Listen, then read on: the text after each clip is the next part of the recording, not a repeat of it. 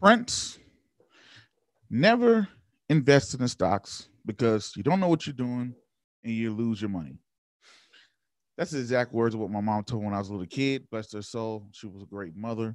But that's what she was telling me. But she was born in the 40s. She was born in a time and she was raised in a time where you could just sit back and you could literally save money and build wealth. How you could save money and build wealth, because back then they lived in a very high interest rate society when you compare it to today. Today, you talk about the Fed interest rate is down below 1% all-time lows, which means that yes, our home loans are money is easy to borrow, meaning our home loans are cheap, meaning our credit cards are cheap, or borrowing for money for a car. But the downside to that means our investments are cheap, meaning that if you have money in a savings account, we can no longer do that today. So she pretty much said, Prince, don't invest in the stocks, just save your money and retire. But mother, I know you can hear me right now. Those things don't apply in today's economy. So, ladies and gentlemen, today's episode, as you guys and girls already know, my name is Prince Dykes. This is the Prince of Investment, coming to you guys and girls live all the way from the beautiful city and state of Denver, Colorado, via the very beautiful city and state of Honolulu, Hawaii. In today's episode, we're going to be talking about how do you lose money in the market. We heard it all the time. We've seen it all the time, and especially with these volatile times that we've seen in the past few weeks. We're going to talk about more people concerned about losing their money, moving their money, and things like that. And we're going to have a very good episode because we're going to talk about the history of the crash, all the major U.S. history, all the major crashes in U.S. history. We're going to go over because guess what? History will always repeat itself. And if you don't know history, you don't know the future, right? Because we know history will repeat itself. So it's best to familiarize ourselves with the history. Then we're going to go into why do we see stocks crash? Why do we see this happen? Then we're going to go into how to lose your money during a crash. Then we're going to roll into what did the government do to prevent crashes, right? So ladies and gentlemen, without further ado, let's jump straight into it because I don't have a lot of time, and I definitely know you guys and girls don't have a lot of time. So let's jump straight into it. So first, let's go over the history of stock crashes in the United States, going all the way back to, and I'm going back to when the stock market was created. Yes, we had plenty before this, so please don't jump and go crazy about this. But we're going to go over some of the major ones: 1901, 1902, 1929, which was Black Tuesday. Black Tuesday, that was 1929. That was the greatest stock market crash, which led us into the Great Depression. After 1929, the market took about all the way into 1954 before it rebounded to before the 1929 crash. Now we're rolling straight into 1963. What happened major in 1963? We saw a flash crash because of President Kennedy. President Kennedy was assassinated. And notice in 1907, we saw the same thing. Every time one of our presidents became every time one of our presidents became assassinated, anything like that, something happened to the president, you always saw these big flash crashes in the market. Another thing, rolling into Black Monday. Black Monday is referred to 1987. Another great historical crash into in the U.S. stock market.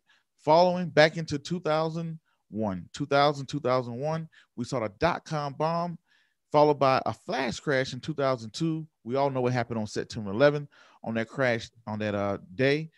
And then going right into 2008, which was the 2008 financial crisis, all the way to present day, this year, 2020, the pandemic crash, right? I don't know what they're going to call it, but it's a pandemic crash.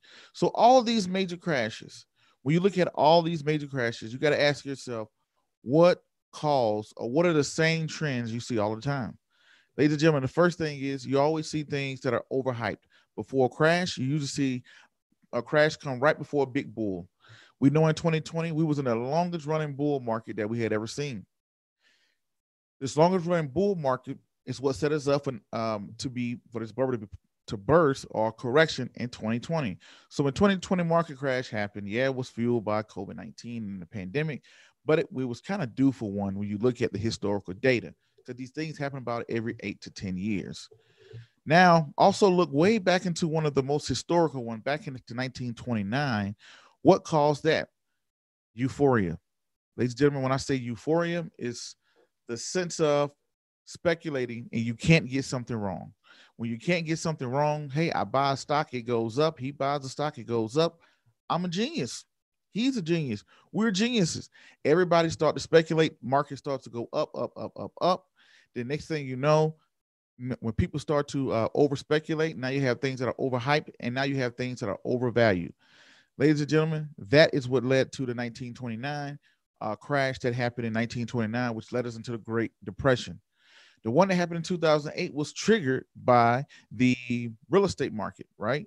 You had the real estate market. Well, it wasn't the real estate market. Real estate got hit big at the time, but the financial crisis, you pretty much had them by collateralized debt or obligations, right? CDOs.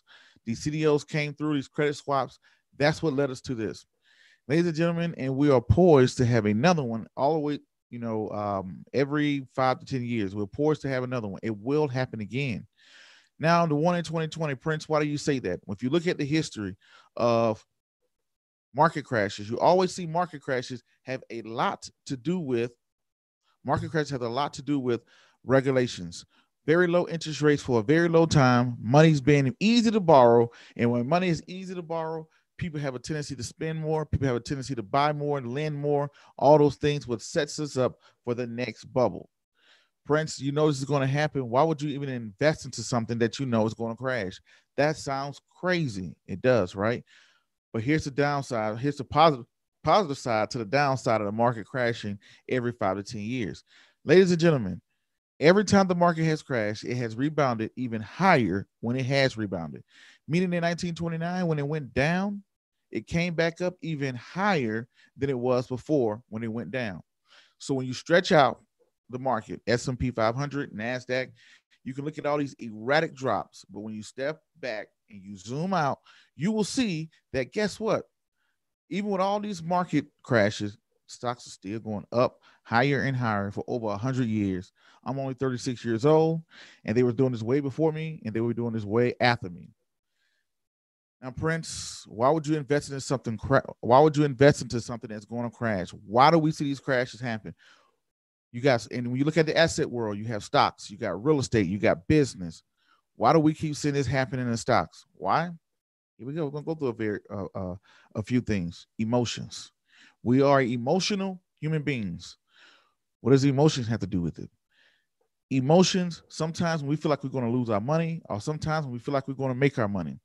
It's the same emotions that we use on a gambling table. When you gamble, what keeps a winner on the gambling table?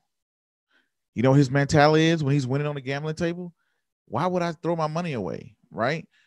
Why would I stop gambling when I'm up? I can win more. Ladies and gentlemen, it happens all the time. When the stock market is going up, people are like, man, I should invest more. Everybody is excited. Everybody loves to buy more, right?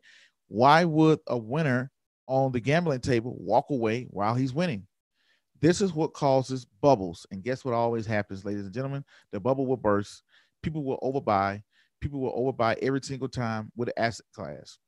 Now, the same thing with the guy who's sitting on the gambling table. Guess what? He doesn't leave the gambling table. He loses. The next thing is liquid. The one thing that makes the stock market great and the one thing that makes it bad is this liquidity. Prince, what do you mean by liquidity? How fast can you turn something into cash? When you look at a house, how long would it take you to sell a house? Maybe a few months. How long would it take you to sell a piece of land? Maybe a few months. How long would it take you to, if you have a very successful business, how long would it take you to sell it? Maybe a few weeks, maybe a few months. If I wanted to get rid of Apple, if I want to get rid of my Apple stocks, how long does it take me to get rid of them? Matter of seconds. So stocks are very liquid, meaning I can turn them into cash overnight. I own a house. I own land. I own stocks. Out of all those assets, which one of those are the fastest I can turn into cash?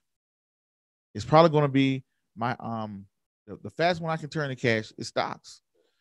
So with that being said, when you tie in emotions that I just spoke about, and also when you tie in something being very liquid, meaning that people's emotions can jump in and out of something in a moment's notice, this is why you see so much volatility in the stocks. This is why you see the rise and the fall so fast, right? You see the fall faster than the rise every single time. And everybody's wondering what's happening, what's going on. You have a lot of money managers who are trying to save cash. They like to, stock market's falling. I don't want my clients to lose more money. So boom, they sell everything. They move to cash. Some of them move to gold. Some of them move to real estate. They're moving to something they think is going to be better, ladies and gentlemen. That's what you have to understand about stocks. Why do you see these erratic moves? Why do you see these big why do you see these big emotions and liquidity? These stocks volatility is what it's called. When you see stocks move up and down so fast, why do you see it so volatile? Emotions and liquidity. The two emotions that run the market, fear and greed. Some people have the fear of losing money. Some people just can't leave the money alone. It's the same concept. When someone is losing on the market, and when somebody is losing at the gambling table, let's go back to that scenario. When somebody's sitting at that gambling table and they're just losing and losing and losing, what do they think?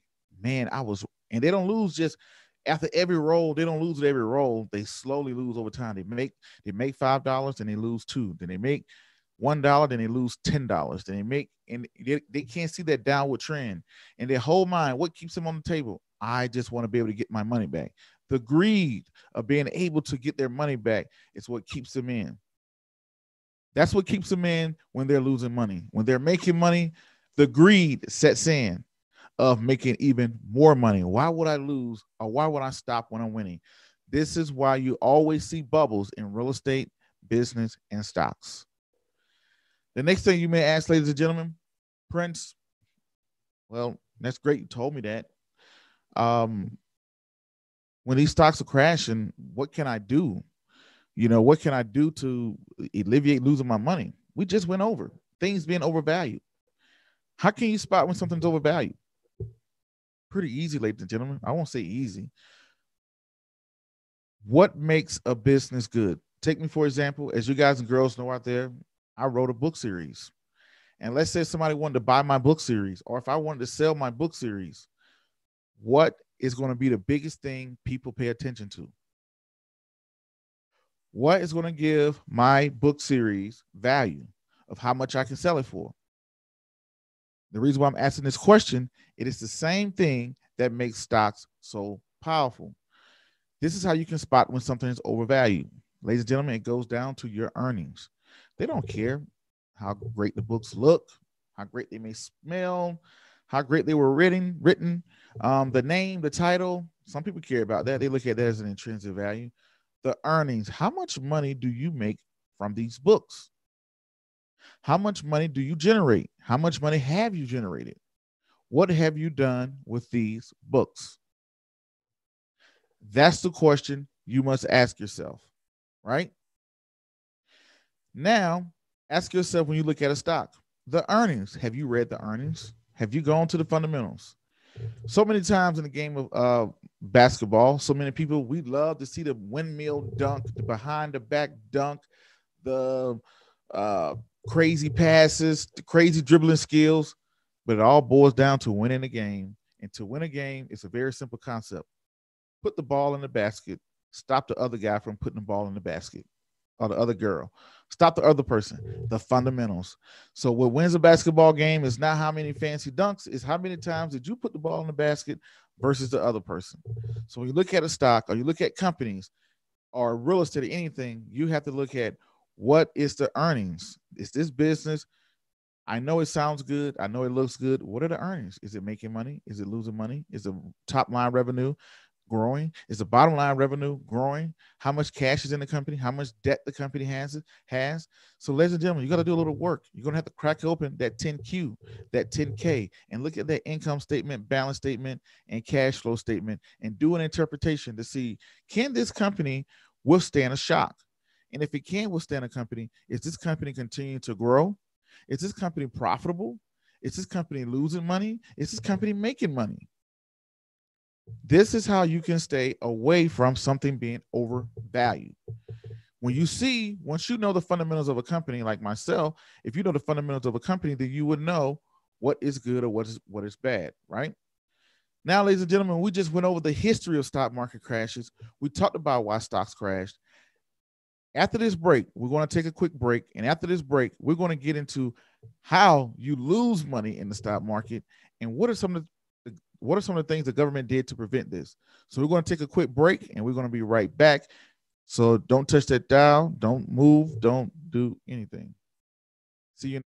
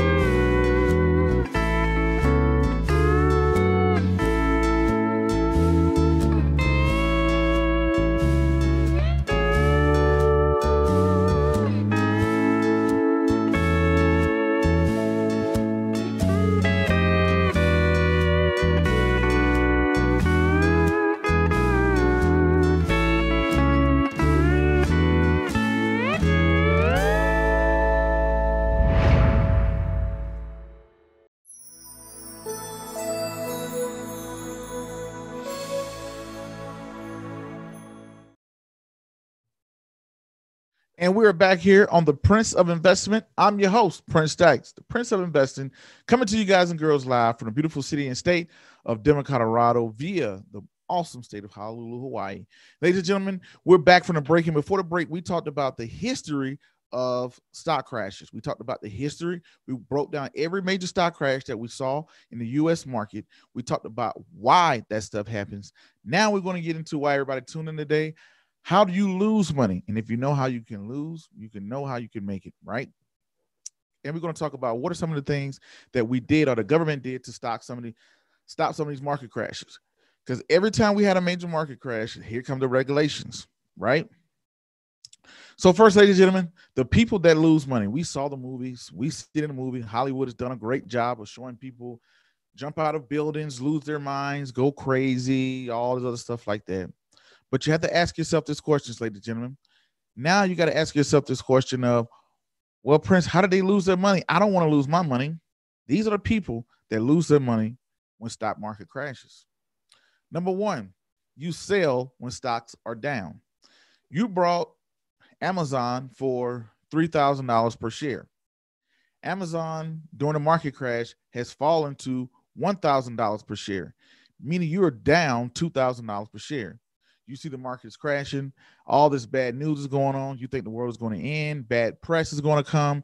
All these things of, Amazon is way overvalued. All these things like that or whatnot. And guess what? You sell your Amazon. Now you take a loss.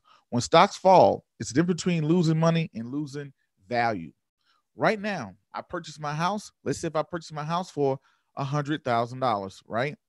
Somebody send me an email and says, or somebody give me a proposal to buy my house for $50,000. Does that mean I've lost $50,000? No, that means that the value of my house has probably dropped for $50,000. But if I don't sell it, I don't lose money. So selling after the market crashes or when the market crashes, just saying, you know what? I should have had this thing. I don't know what's going on. Maybe going back to what we spoke about before the show of why do stocks crash? Your emotions get in the way and it's very liquid. You're very emotional. And guess what? You have the liquidity to be able to sell it. You have the option, the liquidity, meaning you can go in and buy and sell at a moment's notice. So you miss the emotions and your finger can buy and sell it at any time. So you just say, I don't want to lose anymore. I want to stop my losses. So you sell in a down market. That's number one way. Number two, margin. Some people may know exactly what I'm talking about. Some people don't know what I'm talking about. Margin, if you do your history back into 1929, that's what caused Black Monday. Not Black Monday, I'm sorry, Black Tuesday. Black Monday was 1987. On Black Tuesday, what happened in 1929? It just became a way of life to save up $1,000. Once you got $1,000, you can use margin, and a margin will let you trade with $20,000 or $10,000, hypothetically speaking. Now you had only had $1,000 of real money. Now you have borrowed money.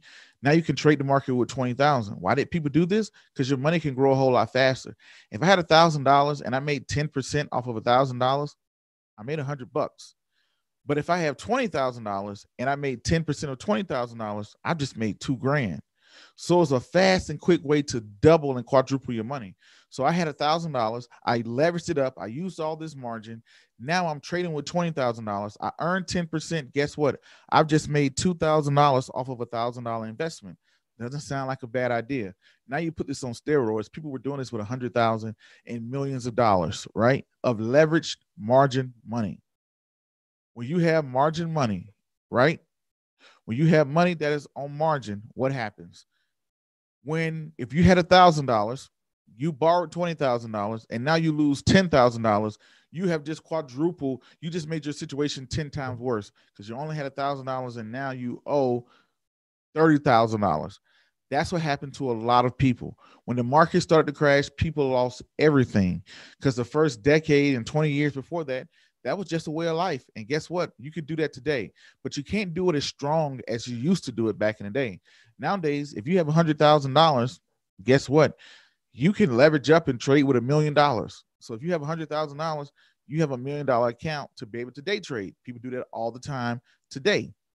So this is how people lose money because guess what happened? While the market is down, when you have margin, you don't have the option of paying back the loan when you want to. You have margins that may have gotten called away, meaning that the person that lend you the money saying, no, you must pay me now, meaning you can lose a bunch of money at any time. Margin. Number one, selling when stocks go down. 2, margin. Number 3, speculative trading. What is speculative trading? Margin is a way of speculative trading, but also with options. Buying and selling derivatives. Derivatives are options. When you buy a call option or a put option, yes, you can make a lot of money, but guess what happens when you have margin and options?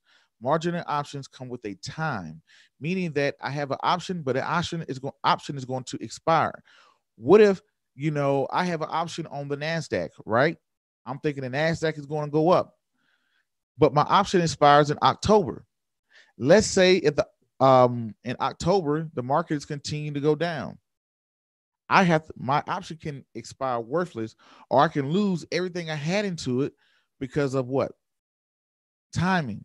When you have time with option trading and margin, you have increased your risk because of time. Right now, tomorrow, the stock market just may crash. It may jump up in January. But if you have an option, you don't have the option of just waiting until things get better. You're going to lose money in most cases. So time. Now, another one, short selling. What is shorting the market? Going long on the market is meaning betting it's going to go up. That's called a bullish trend. A bear market is when the market you think is going to go down. This is what a short seller does. A short seller is someone who bets against the market. I'm going to try to explain this. Hopefully it's not too complicated, but it should be rather easy. So for prime example, let's take a pair of skates. A pair of skates go for $100 in Walmart. So you go over to Walmart and you say, hey, Walmart, these pair of skates cost $100, right? Can I borrow these pair of skates and pay you back in December? Walmart says, sure. They lend me the skates. I take the skates off of the skates that I borrow, and I go sell them to Tom down the street for $100, right? Tom gives me $100. So look, I made $100 off of something that I don't even own. Great for me, right? But Walmart, they want their skates back by the end of December. So what happens is, let's say the price of these skates drop from $100 all the way to $50. So guess what I do? I go to Walmart, I buy the skates for $50, and then I fill up Walmart's inventory. Now, if you just look at that, in the beginning, I borrowed skates for $100. I sold them for $100, meaning I collected $100. The price of the skates dropped all the way down to $50. I walk in with the $100 that I made. I walk into the store, buy them for $50. I go to Walmart, give them the same exact skates back. I made $50 off of something I didn't own. I borrowed something and sold it. That's the profitable side of a short seller. Now let's look at the opposite side. I borrowed the skates for $100. I sold them to Tom for $100. I collected $100. Now let's say if these was a rare type of skates and they had gold trimming. They had gold trimming. These was a rare type of skate. And the skates went from $100 all the way to $500. Walmart still wants their skates. So but I only made $100. I have to go pay $500 for these skates to be able to give back to Walmart. So you can see when the price goes down, I made money. But when the price goes up, I can lose money. The crazy thing about shorts is if I borrow something for $100 and sell it to somebody for $100, the max they can go down is $100. The max I can make off of this is $100, right? So now when you look at stocks, right? When you look at a market, so people bet against the stock. They bet that Google is going to go down. They bet that they short Amazon, they short Google, they short all these companies. They bet they're going to go down. If the companies go down, great. But we all know tendency on good companies, they go up over time. Let's say if their timing is off and the stocks just continue to go up. Now they lose. So those are the people that lose money. So when you look at it, the people that lose money are the people who sell in a crash market. You also have people who buy on margin, which is borrowed money. People who short sell. I just went through the terms of short selling. And also people who buy leverage bearish ETF, betting against the market on a consistent basis. Usually those people are the ones that lose money over time. That's how you can lose money. But if you buy great companies that are not overvalued and you just hold them throughout a bear market, you can avoid or limit yourself of losing money. You might lose some value, but you won't lose money. What did now with all these market crashes that I went through, what did the companies or what did the country do? Regulatory wise, one thing that the company did was, well, not the country, but the country did, not the company, but the country. President Roosevelt in 1934 created the SEC. This is Security Exchange Commission to oversee and to build confidence into stocks. Because back in the day, anybody can get on the stock market. People list companies that wasn't good. They didn't have the internet. We didn't have information. So they created a governing body to look over the market. The second thing that they did was they created circuit breakers. If you remember back in March, you heard of these circuit breakers. Circuit breakers go off when they won't let the market, if the market falls 7% within a day or 13% or 20% drops, when they see a 7% drop on the S&P 500 within one day, the circuit breakers stop everybody from trading and nobody can trade for 15 minutes. This to stop massive sell-offs. So now if stocks start to drop, boom, they stop everybody. They make everybody take a 15-minute break to resume trading. If it drops again, boom, they stop everybody. If they hit 20%, they take the whole day off. So that's one thing they did, the SEC did, to stop the market from having these massive sell-offs that we've seen in the past that threatened the livelihood of a lot of people. Ladies and gentlemen, boys and girls and children of all ages, I hope you guys and girls love this episode. We went through the history lesson of all the stock market drops, the major drops that happened in the U.S. market. Then we also went through why did these things happen. We talked about the emotions, the liquidity, the fear, the overvaluedness. And then we talked about the people that lose. How do you lose money when the stock market crashed, right? We talked about people who selling in a down economy, short selling, margin, speculative trading. And we talked about some ways to avoid it. And then we ended it with what did the government do to prevent this from happening in the future or via policies and things like that. That's going to conclude today's episode. Until the next video, podcast, cartoon, or whatever else crazy you see me doing around the globe. My name is Prince Dykes. And I'm the Prince of Investing. Until the next video, podcast, or cartoon, peace, be safe. I'm out, and thank you.